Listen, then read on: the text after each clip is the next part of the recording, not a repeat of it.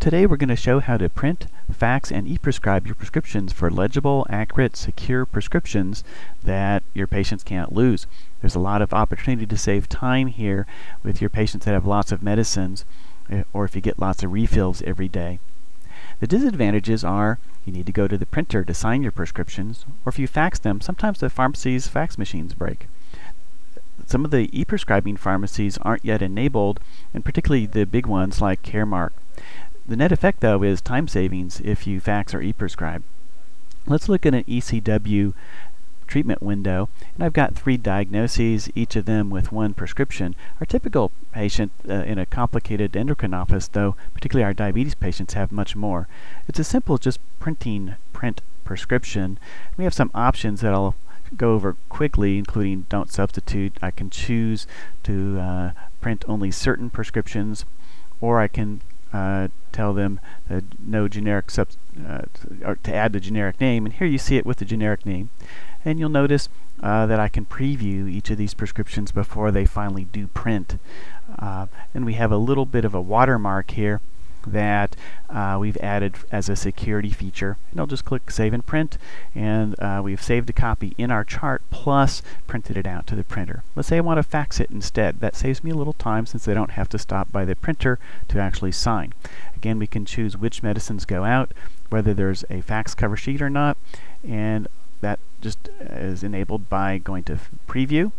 And if I look at here at the top, you can see which pharmacy it's going to. This defaults to the patient's preferred pharmacy. You can choose another one with Browse, and we'll go down here a little bit just to show the different prescriptions and how they would look.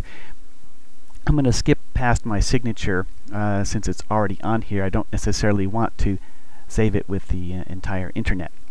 But suffice to say, all 3 prescriptions are here. Let's move the window a little bit so I can show where the actual final send fax button is. There it is at the bottom. We'll click it, and now it's sent.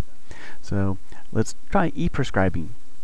We'll move the window again a little bit here for you to see.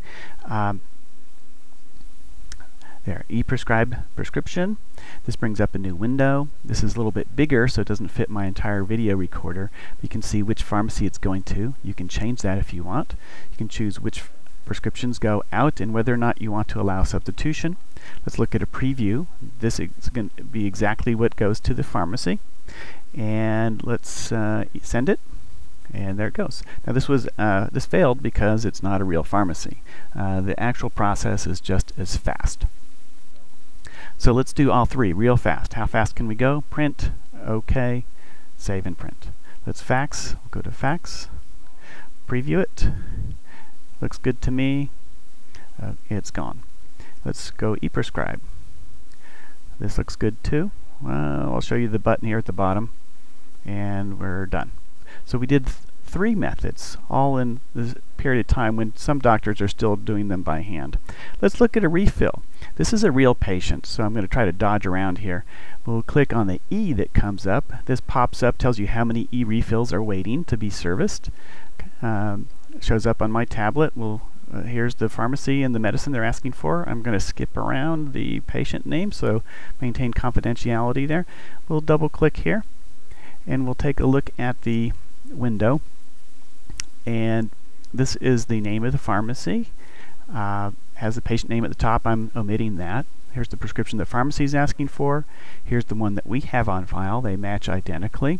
If I want to verify that, I can look at my patient's prescription list with that button there. We'll go ahead and cancel out of that. And let's go up top to the top of this window, and it gives me some options. I can look at the patient hub. If I want to see when they were in the office last, just 1 click and I'm immediately there. It tells me when they were there last, if they're current or not. I can deny it and send a different prescription if I want to do that. I can then click that button and then click OK. Or I can deny the prescription entirely and then give them a reason. So I'll say patient not seen in over 2 years, have them call the office.